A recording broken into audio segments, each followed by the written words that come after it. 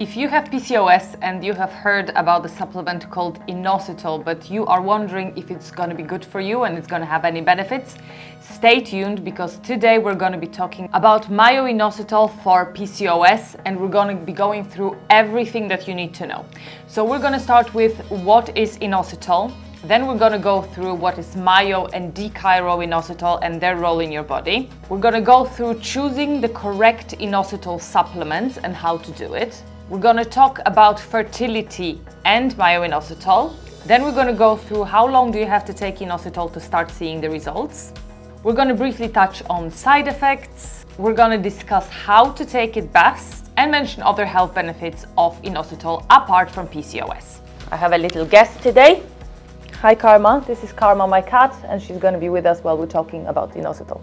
So you might be wondering what is inositol, and we are going to start from that. So inositol is actually a type of carbohydrate, but it's not the type that is going to ruin your diet. It's actually the type that is naturally in your body.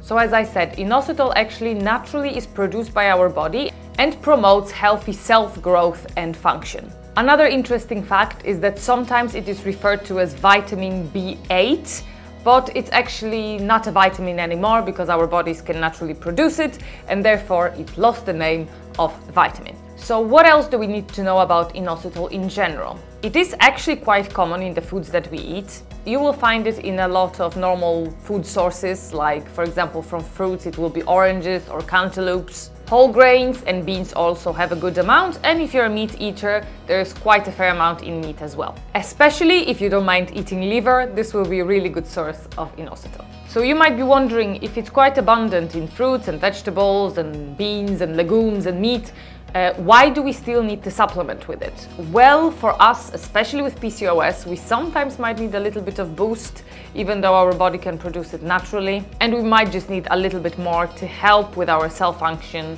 because our cells are not working properly. So now let's talk about two types of inositol, myo-inositol and d-chiro-inositol. So both of those have very important role in insulin signaling, which if you are living with PCOS or insulin resistance, you know how important that is. So myo and d-chiro-inositol, even though they're both types of inositol, have slightly different roles in our body. Myo-inositol is really good at promoting glucose absorption. It helps your body get the glucose from the food you eat, so basically utilize the glucose that you eat.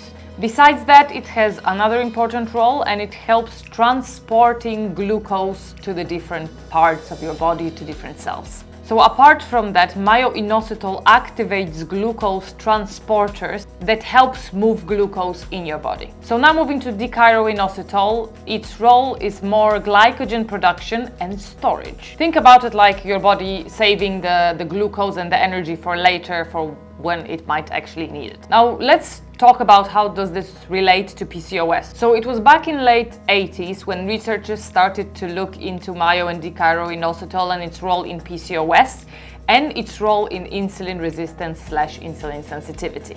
So here is what they found. If it goes to myo-inositol, it is quite a big player in glucose absorption, but also production of FSH, which is follicle stimulating hormone. On the other side, d-chiro-inositol is all about the glucose storage, and it's about androgens and how they're being created in our body.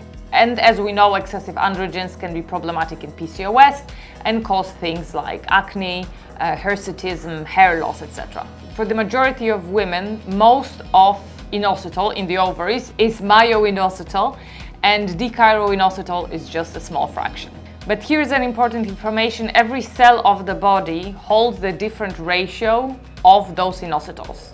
So in women with PCOS, there is a deficit of myo-inositol in the ovaries, and this can throw off the signaling of FSH, which is follicle stimulating hormone. So the hormone that is responsible for follicle stimulation, which means ovulation. The researchers have also found that some of myo-inositol can be turned into d-chiro-inositol as well. But whether we can change it so well, it's unknown. So when it comes to choosing one over the other, there is no choice. They have to work together to help us get all of the results that we want in our body. So let's start with point number 3, how to choose your inositol supplement. Now, you might have heard about the magic ratio of myo to d-chiro-inositol, which is 40:1. So let's talk about it a little bit and why that is. So essentially the ratio of 40:1 myo to d-chiro-inositol is mirroring what naturally happens in the body. So this is the natural ratio that we normally have, and therefore the supplements with that ratio are the best for our body. So as I mentioned before, having both of those inositols in correct ratios can help you with stuff like glucose absorption from food, moving glucose around your body, and also, you know, androgen and FSH management and secretion. So when you are searching for the perfect supplement, search for this magic golden ratio of 40:1, again, myo-inositol to d-chiro-inositol, and that will give you the best results. Now, there are other scientific studies that actually combined inositol with folic acid, and that had very good results as well. So supplementing additionally apart from inositols with folic acid will definitely not hurt. So I want to talk about myo-inositol and fertility, and specifically egg quality. So this topic is especially significant for all the women who are trying to conceive and are trying to make sure that their egg quality is the highest as it can possibly be. So there have been a research conducted that actually shown that myo-inositol can aid not only normal ovulation, but improve egg and then embryo quality. So this is quite an important information if you're thinking about your fertility and your options, etc. From my understanding, just from watching a lot of YouTube videos, if you have the better egg quality, you have better chances of conceiving and not having a miscarriage. So, for example, and this is just my understanding, if you have a poor egg quality and you end up getting pregnant, if there have been some, you know, problems with the chromosomes, etc., there are higher chances of miscarriage. Similarly, if you have IVF and you have poor egg quality, not all the eggs might fertilize. Even if they fertilize, there might be some issues. They might not divide as fast as possible. There might be all sorts of array of issues that might influence the successful pregnancy. So how does that happen? Well, myo-inositol is basically improving insulin sensitivity in the ovary, and therefore facilitating the healthy ovulation that we very often don't have, and that's why we also have irregular periods, etc., if we have PCOS. So there has been a study, and there is bigger and bigger practice to actually prescribing myo-inositol for IVF cycles to improve egg quality and therefore success rates of IVF. Obviously, those are just a few studies that I have found, so don't take this as any conclusive proof. I'm just a girl on the internet reading articles, so make sure that you always ask your doctor for an advice. So now let's talk about how long do you have to take inositol for it to start working. So let's say you're just starting taking your myo to d-chiro-inositol today, and when can you start seeing results? Well, I have seen a few articles, and it's very funny because everybody says something else about the results. Now, if it goes to fertility results, I have found, I think, 3 articles, and all of them quoted that minimum 3 months is necessary of a daily supplementation to start seeing any results. And one of them also quoted that is 3 to 6. In the past, I have found the article that said that actually the best results are actually after 8 to 12 months of supplementation. So it might vary, and our bodies are very, very different. We might have different levels of insulin resistance, and we might have different levels and different issues that our body has to go through for this supplement to take effect. Now, it's important to know that if main mechanism of action of inositol is making us more insulin sensitive, you can also do other things to improve this, which I'm going to talk about a little bit later. Now let's speak a little bit about side effects. If it goes to myo-inositol and d-chiro-inositol, in general they're quite safe supplements. There are some mild effects that are being seen and observed, and most of them are like very mild stuff like nausea, which of course if you have it doesn't feel mild, it feels awful. Stomach ache, it can be diarrhea, bloating, gas, all the like intestinal side effects. In very rare cases, it has caused headaches or dizziness. So it's important to know in case you have any side effects. Of course, consult your doctor and talk about whether you should be taking myo-inositol any longer. Now, how to take myo and d-chiro-inositol? It's important to actually follow the guidelines that you have on your supplement. I like having ready supplements, so I have a powder that is a mixture of myo, d-chiro-inositol, zinc, vitamin D and curcumin, and it's recommended to take 2 scoops a day. It's a powder form with the water, with the meal, to improve absorption. A lot of times this is going to be the recommended dosage. Sometimes I have found that it's recommended to take it first thing in the morning. Sometimes it is recommended to take smaller dosage twice a day. However, just always follow whatever is written on the package.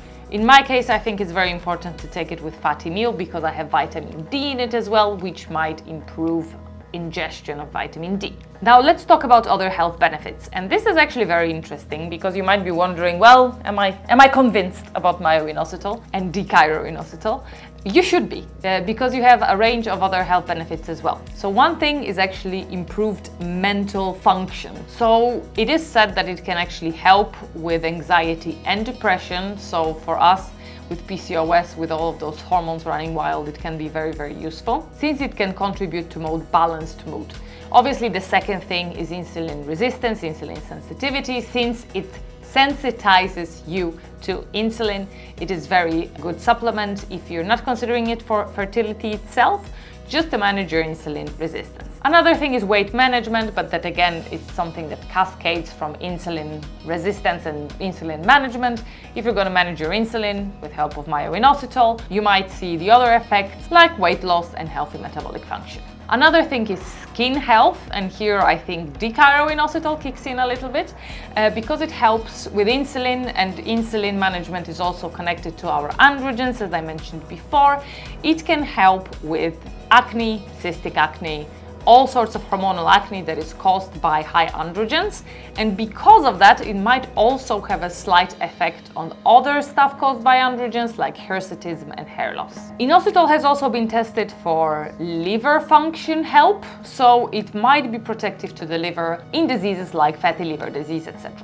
Some studies have also shown that it can help you manage your cholesterol levels and the general lipids in your blood. And last but not least, it can improve your sleep quality, so it can give you better quality, longer sleep, and that has actually been tested also in pregnant women. Now I want to talk a little bit about general insulin management. If you have been following my channel, if not, make sure you subscribe. I have been talking a lot about insulin resistance and insulin sensitivity. So because myo-inositol and d-chiro-inositol work on those insulin receptors, on our blood sugars, etc., there are other actions that you might take to help with your insulin regulation, with your insulin resistance, insulin sensitivity, etc. So one of those things is, of course, diet. All the foods that include a lot of starches or sugars are going to spike your insulin and might in turn make you more insulin resistant. So lowering the glycemic index in your body by following low carb diet or, like myself, keto diet can be very beneficial. Another thing that you can do is exercise, and exercise actually sensitizes us to insulin as well.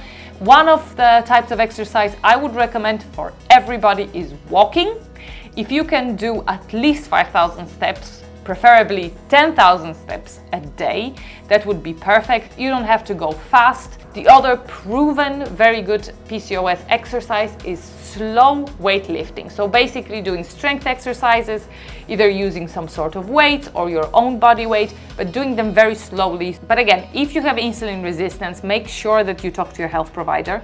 You might need different types of management, including specific medication, supplementation, exercise, diet plan that is catered specifically to you. Now that is it. I hope I answered all your questions about the Inositol. If you have any further questions, please leave them in the comments, and make sure you like that video, subscribe and click the notification bell to be notified about my future videos, and I will talk to you very soon. Bye!